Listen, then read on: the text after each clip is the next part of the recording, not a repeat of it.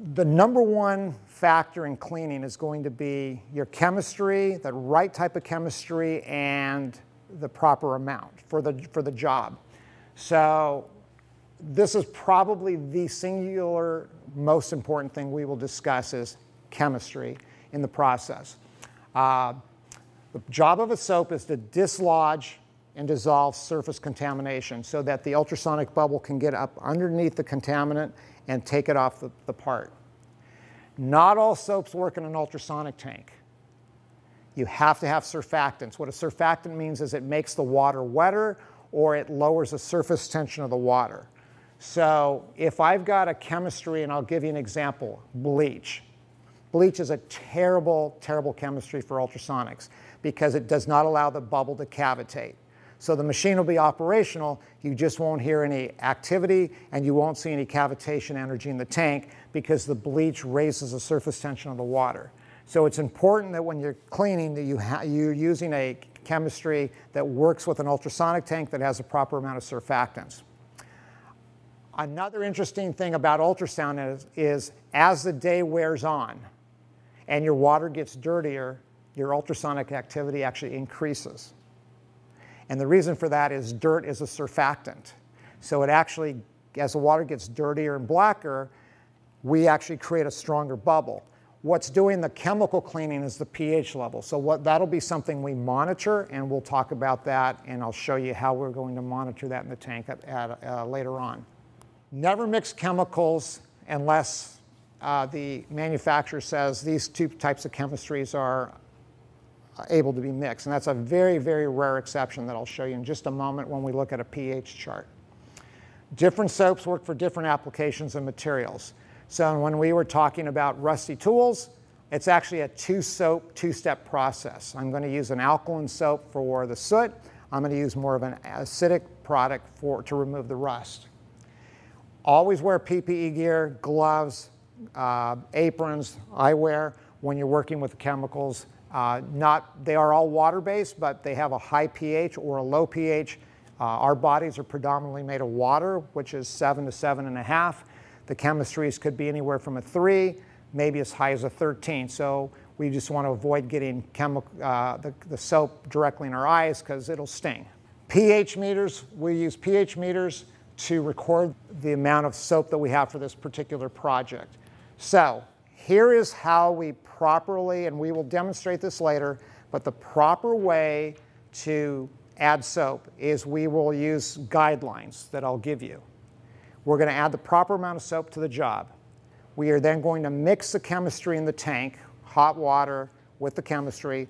We're going to fill up a spray bottle, and we're going to take items from the fire and we're going to test them with the spray bottle. We're going to spray them. We're going to spray this mixture of soap and water onto our contents, and we're going to see if the soot starts to emulsify, or if I take my index finger and lightly rub on it, what should happen is that black soot should emulsify, should break down. If it does, then I have enough soap for this particular job. Because as you all know, no two fires are exactly the same. Some fires are protein fires, some are electrical fires, some burn hotter than others. So depending on the soot level, the contamination level will dictate how much soap I need. So what I don't want anybody to get locked into is that they have to hit a certain pH number on their pH meter. You have to mechanically test. So the way you mechanically test is, again, mixing the soap and hot water into a spray bottle and testing on different parts from the fire to make sure you have enough soap to break down that chemistry. And then at that point, we'll test with our pH meter and we'll record that number, whatever that number is. And then every 2 hours that breaks, mid-morning breaks, lunch break, afternoon break, end of the day, we'll take our pH meter, we'll take a quick reading, and what we're looking for is we're looking to see, does my pH level drop, which it will, because soot is acidic. So if I'm cleaning at a higher alkalinity level, when I drop a half a point is when I want to add additional soap. And so rule of thumb, and none of these are absolutes, rule of thumb is to add 1/3 as much soap as you originally put into the tank. So if, as an example, we used 1.5 gallons of soap to start out, and that was appropriate for this particular job that we were working on, when we find that our pH drops a half a point, we'll add basically a half a gallon, a third as much, and then we'll test and to see if the pH bumps back up. Generally, I will only recharge the tank twice before I drain the tank and start with a fresh batch of water. A couple of quick chemistry and volume things to keep in mind. There are 128 ounces in a gallon. That will be important a little bit later on, so when we talk about ratios. So if we say 2 ounces per gallon, so 2 ounces of soap per gallon, that's a 1:64 ratio. You'll see that in some of the recipes. So Omegasonic is what we use for soot and dirt removal. So as a concentrate coming out of the bottle, it's going to be about a 13 pH, so a fairly strong pH. AquaClean LPH, and the LPH stands for low pH, we're going to use that for more of our delicates and our electronics. So if we have a job where we've got a lot of electronics or we've got a lot of delicate hand-painted figurines or glass figurines, we would probably start that bath out with just the LPH and not the Omegasonic. And then once we move to the general contents, we could here's where I can mix chemistry. I will add the Omegasonic that's a 13 pH because I'm in that same pH family. That's the only exception to that rule. I would never mix a descaler, which I use for rust removal, with a smoke, which I use for soot removal, because I'm on the opposite side of the spectrum. Ultimately, what I'm going to get is I'm going to get neutralized water that's good for nothing, and I can't even drink it. It's not even good for drinking. So it's basically wasted water. So I will combine these two on occasion. But if I'm doing a job that's got just a little bit of electrical, if you like a toaster oven or two, and I just have a little bit of delicate, I'm not going to charge the tank with AquaClean. I'm just going to go Omegasonic and away I go. That's going to be 90% of the time. You're just going to use the Omegasonic. That'll be your go-to product in cleaning for fire jobs. If you have products, generally when you come out of the system, you're going to find that most items will not have a smell. You've taken the odor out. The exception to that would be things that are porous. Almost never on contents will you have to take the contents and put them overnight into an ozone room or a hydroxyl room or any number of deodorization chambers. Most of what comes through the process will smell neutralized. So a pH chart. So again, this is a little chemistry, but it's important to know. So when our Omegasonic is going to be in this 13 range, which is basically like an oven cleaner. Now, water is 7, so that pure water is going to be 7 to 7.5 is neutral.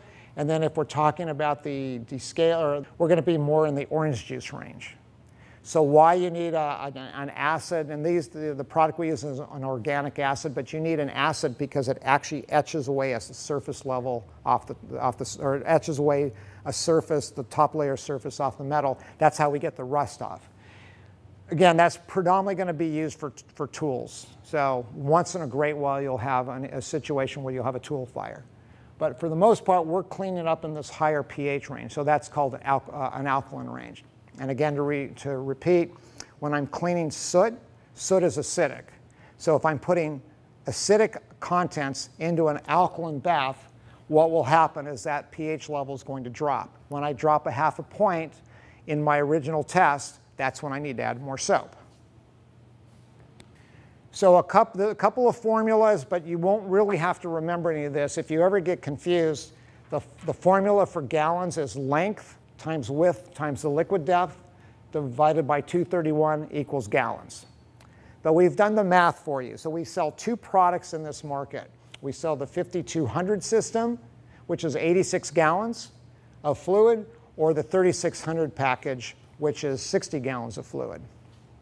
So if I have a light fire, again, these are not absolutes. Again, you always have to test, but these are starting points. If I have a very, very light fire, I'm going to use 1 ounce per gallon.